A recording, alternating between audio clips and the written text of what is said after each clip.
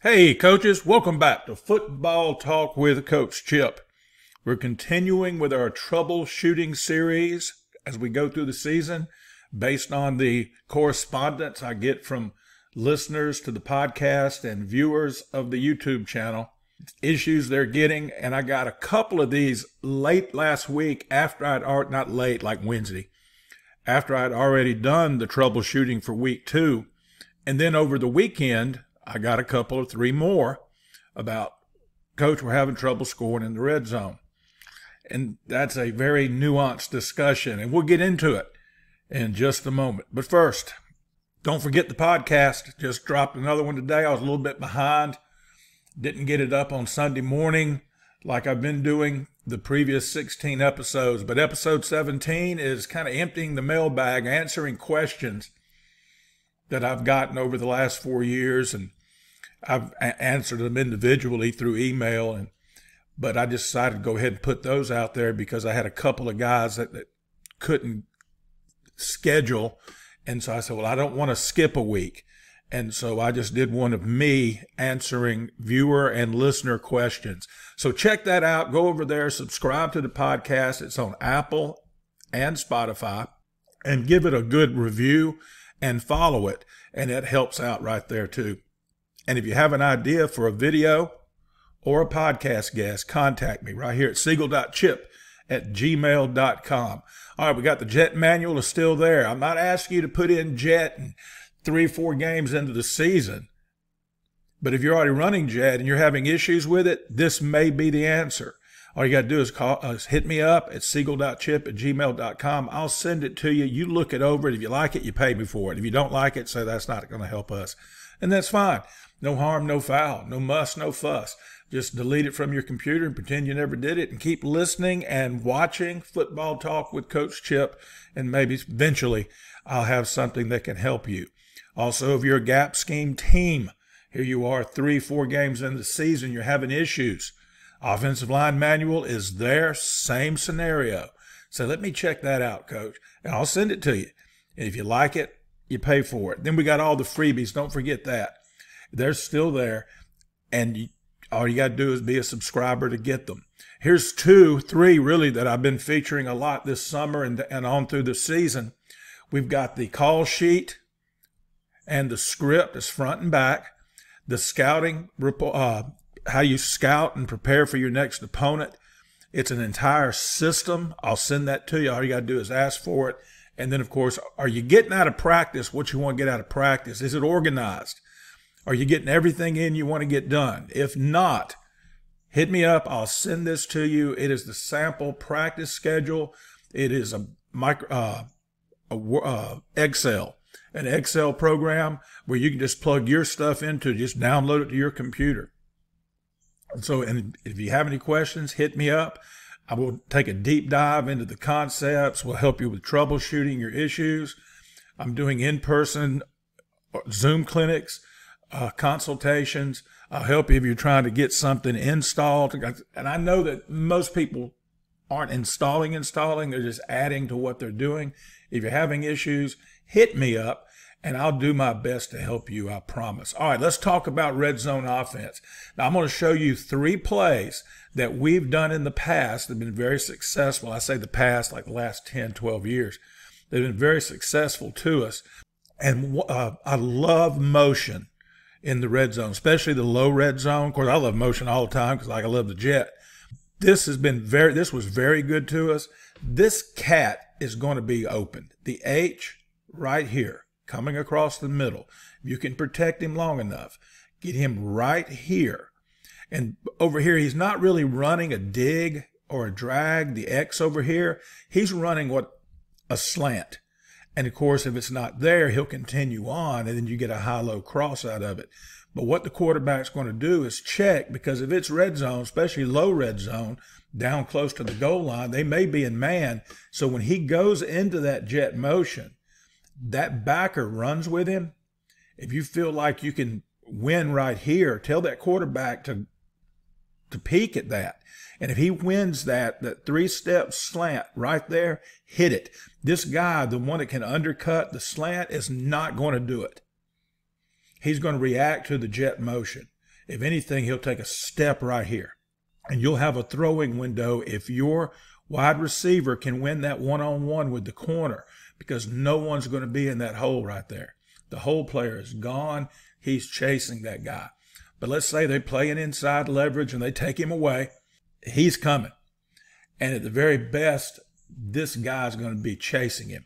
Now, you're putting this guy in a bind, and you know how much I love to put folks in a bind. He's got to play the jet action, because here it comes, and you're a jet team.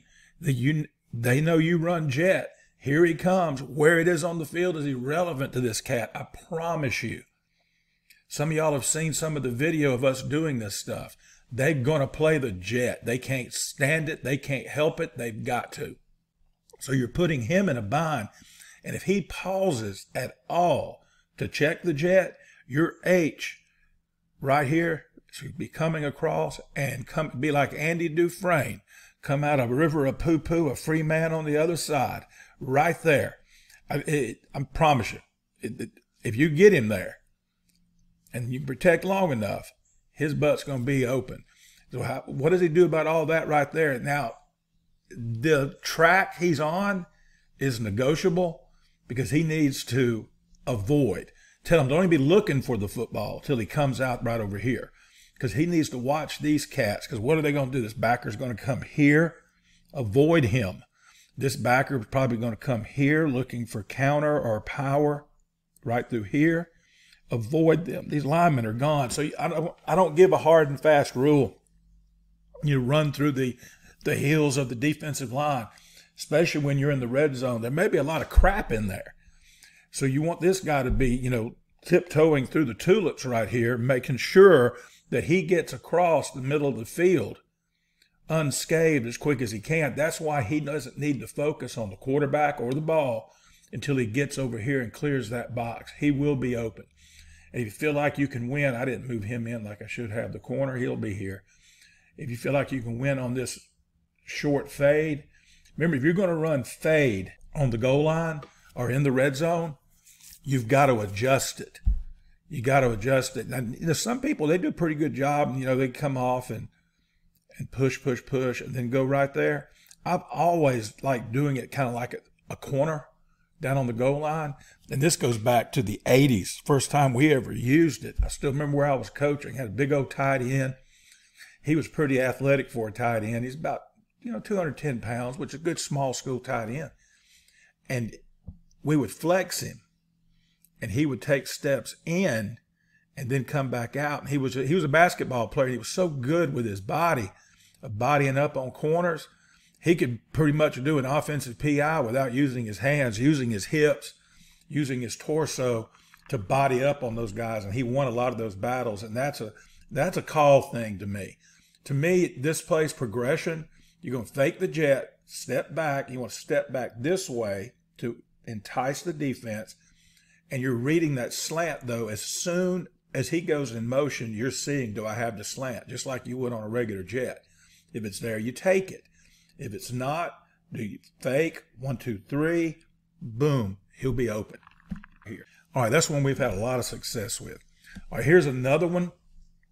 Similar. These guys right here are all running the same routes, but there's no jet motion on this one. You can fake it to the bubble, or you can fake it away from the bubble. If you feel like if you fake it to, I wouldn't do trips. I thought about doing that. Because if they're in man, you're bringing one more guy to the party. And there's going to be somebody over your H if you put him here. But you can put the tailback over here and have him cross face this way to see if this guy will react to that, because you're putting him in a bind. He's playing man, or at the very least, some type of matchup zone. I've got a couple of defensive friends. They hate man because they know you're going to rub them and pick them. And so they match it up. They wait and see the reaction, and they got rules and all that. Either way, though, it's got to be aggressive. They can't just wait. They've got to jump these guys quick. But you do a flash fake here. making this guy pause his feet. If those feet die because he's thinking, oh, is he getting the ball there? Or you put him here and run him right at him, like you're running sweep to him. That's going to freeze him. So you may get, and so it's same progression. You got 1, looking at the slant. Now 2, the bubble. And we used to score because this guy, for some reason, we would drop step and come. And when he did that drop step, he'd come here. Once he came here, he was done dealing. He'd step up. I can show you video of that. He'll step up, and he's going to win that battle. But the slant takes the corner out. If he wins it, you can throw it to him. If this guy's really locked in and he takes off like this, it leaves that slant window open. Oh, and look what you got. Here comes that drag again from the H, coming from the backside. So if the corner runs and takes away the slant, the backer runs right here and takes away the bubble. He's got a guy on his hips chasing him. You get open right there. I love the crossing routes in the red zone, especially the low red zone. I'll talk to you about high red zone later. All right, the third one we've had success with, this has been a major success when we had a good running quarterback. We love to run this, and you've probably seen it on the channel. Go to go to one of the videos that says plays off the jet, and it's on there. I love this play. And what we do is like a superpower. And we'd fake the jet, and I would do it on the 2-yard line because they're going to react to the jet. This is going to be an easy block because he knows that motion's coming. This guy, we're not even going to block. He's going to run to the jet, and we're going to run this right here. Just it don't matter what you do. I just did this left it that way because it didn't matter what he does over here because you're banging that thing in the A or the B based on where they are. If they're in the A gap, right here, you're going to block down. You'll turn out on the D end, and you have 3 guys folding, wrapping, and leading through that B gap. If the guy's in a 3-tech, then it'd be 2 guys in the A, and the H is getting through best he can, looking for somebody to block. We'd run this thing like inside the 2-yard line, and quarterback go in untouched or dancing over bodies on the ground. But this is a great play. Again, motion is nasty down in the low red zone. Very nasty. Oh, and you still got your pre-snap slant back over here. If this guy runs with him and you feel like you can win, quarterback can flash fake the jet and throw it. Now, if you run it inside the 2, I'd say take that off the table. Say, hey, dude, you're keeping it. You're getting behind these guys. And you got to have a quarterback that can run it. It's not afraid to stick it up in there. And so with some of this stuff, red zone stuff's like anything else. It's got to be suited to your personnel. All right, now I got some formations and ideas for you, things you can do, things that I shared with the coaches. I love bunch sets.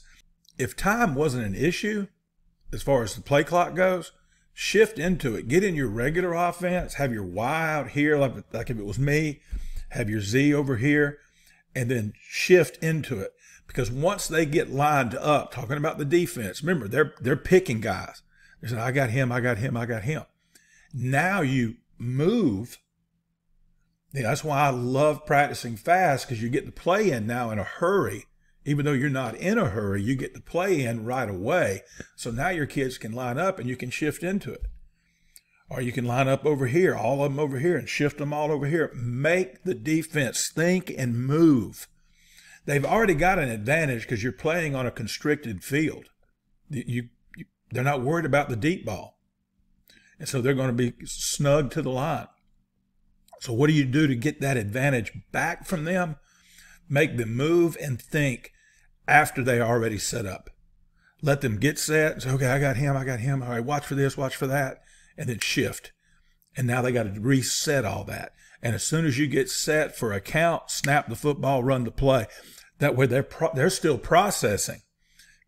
And you're down here so close to the end zone, just a little bit of time, a split second, can mean all the difference in the world. And you got all your rub routes you can do. If you like the buck, you got the buck down here. I'm not talking about buck on the 1 yard line. I'm talking about, in the 5 or the 10. You got your wide zone. If you're a wide zone guy, you've got all kind of gap scheme. You can still run your gut, what I call gut, the A gap power, the one back power. You wrap that guy right in here. There's all kind of things you can do. It's not just the bunch set. Some people peg it. There's all kind of cool things you can do. You can RPO it. You can pre-snap access it.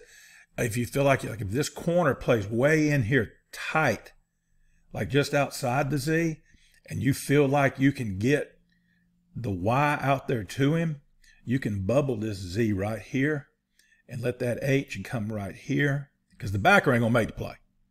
Okay? But you get out here, if you can reach that corner and then release him here and let him bubble here, he'll skate into the end zone. There's a whole plethora of things you can do. You can run reverses back this way if you've got numbers, like if they tilt the field and bring the backer over here. Don't have it drawn up for you. Unbalance is great. In the low red zone, you really catch them off balance because they got to be perfect. They got to have every gap accounted for. It's one way of taking back the advantage that the defense has on when you get closer to the end zone, because like I said, you're on a constricted field. It's reduced now. Now you're playing in the backyard. You're not playing in a pasture anymore. And that's an advantage to the defense. All right, now this is one we've done. We really got a lot of mileage out of this. Now what we did, we were unbalanced. We took the wide receiver out, put another tight end in, another tackle in, and we ran this. The reason I like this, remember, I'm a gap scheme kind of guy. A lot of times when you get down there close and they're filling up the gaps and all they're trying to do is penetrate so their backers can make plays, you can't pull. So it kind of screws up your gap scheme. So we did, we would take it and still block down, gap down backer it, and even severe angle it, and use these guys as our pullers, the double sniffers. So now look what you got. You got power, or a buck looking kind of thing where you block down, block down, block down. He digs. He wraps. It's good football play. And you can run it with the back coming here. You can have him set behind the quarterback. You can same side it, whatever you want to do. We liked him over here because we'd count. If you got a quarterback that's kind of savvy, we'd count. And if we felt like we had the numbers back over here, especially when we unbalanced that and had this joker over here, if we had the numbers back over here, we'd call counter. And we just come across the face with the running back, quarterback shuffle, shuffle, pull, kick with that sniffer, pull, wrap with that sniffer. And you got a football play, but you got to count. You play it by the numbers. And then, of course, you got just a good old-fashioned wedge you can do right off the tackle here. We called that push, where they literally pushed. And we would take this guy, move him here, and he would kick the edge. And he blocked down, he blocked down, he blocked down. He blocked back, block back, block back.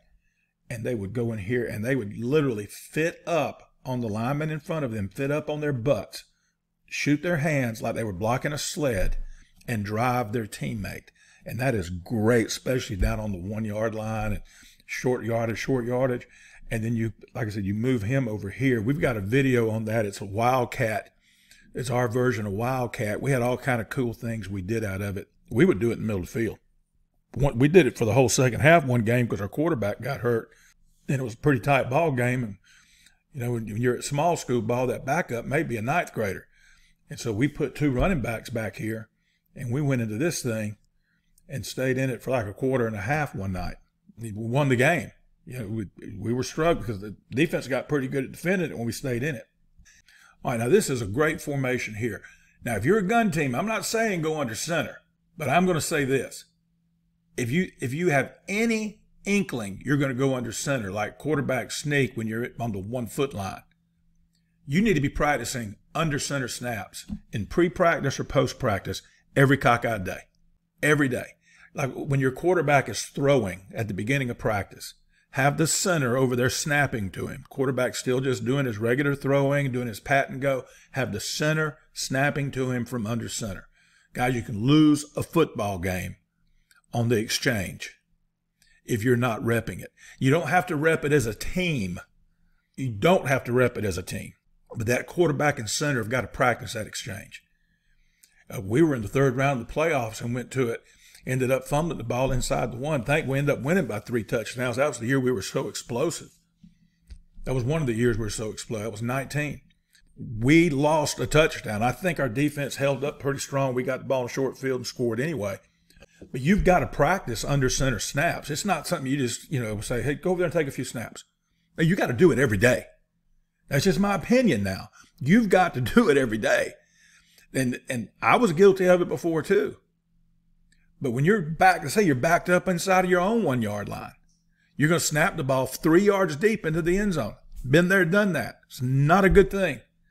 And if you're down inside the 1 yard line, now you're snapping it back to the 5 yard line. You're giving up 4 yards you've already earned.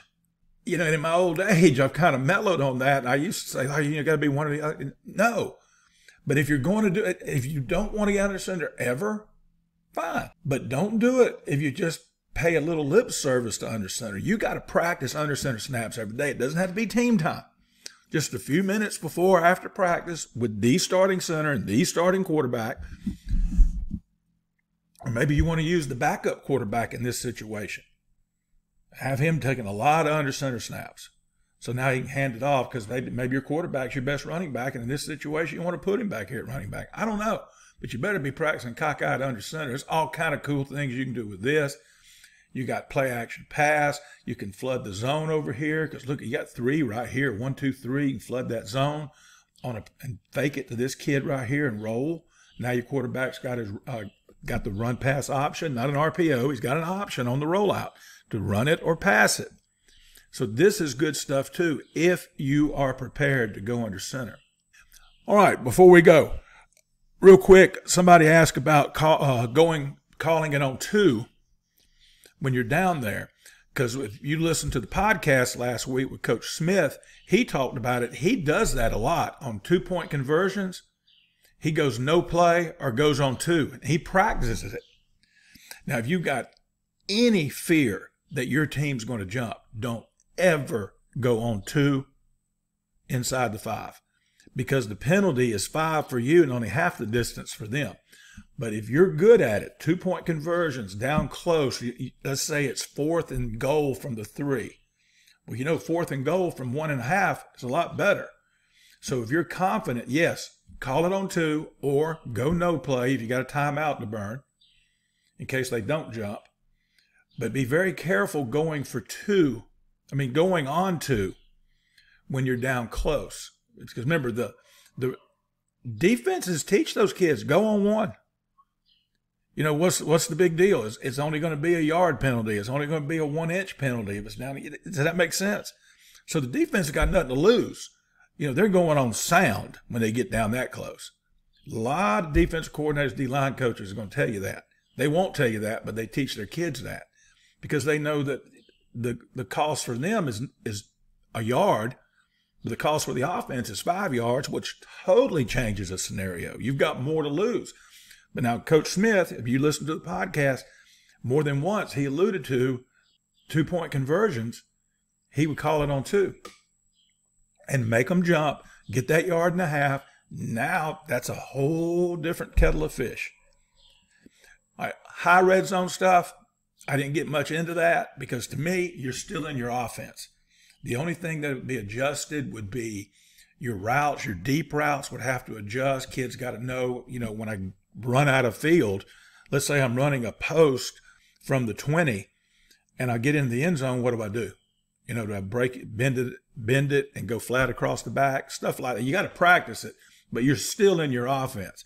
In the old days, anytime I was high red zone, you can bet your sweet bippy I was going to run trap. Don't know why. It goes back to when I was a young man, a young kid, and watching teams like Nebraska would run the trap and a lot of teams would run the trap in the high red zone. Talking about like 20, 25-yard line, they're going to trap you. Misdirection is awesome in the high red zone, but be in your offense. I would not even think about changing my offense, my groupings up, until I got to the 10 or closer in. To me, the high red zone, run your offense. All right, got an opportunity to support Football Talk with Coach Chip, buymeacoffee.com/Coach Chip. Go there. They've got it set up on increments. If you want to give me a tip, so to speak, buy me a drink, guys. Go to buymeacoffee.com and /Coach Chip. And there's our freebies. I'm not going to read them off to you, but be sure to like the video if you haven't already smashed that like button, and subscribe to the channel. Check and see. You may think you're subscribed because you watch it so much it keeps popping up on your YouTube. That doesn't mean you're subscribed. It doesn't cost you anything. It doesn't hurt you. You don't get spammed. It helps us. It helps me. All right? You know, this is all free. All you got to do is hit subscribe. If you want to help Coach Chip out, hit subscribe. And oh, by the way, if you've already liked this video and you've already subscribed to the channel, what else is there left for you to do? Share it. Share it on your socials. Share it with your coaching buddies. If they're not on social media, get the copy the link and send them a text. And don't forget, contact me at siegel.chip@gmail.com. All right, guys, that's troubleshooting after week 3. Red zone offense. Finish with a TD. Until next time, y'all, be elite.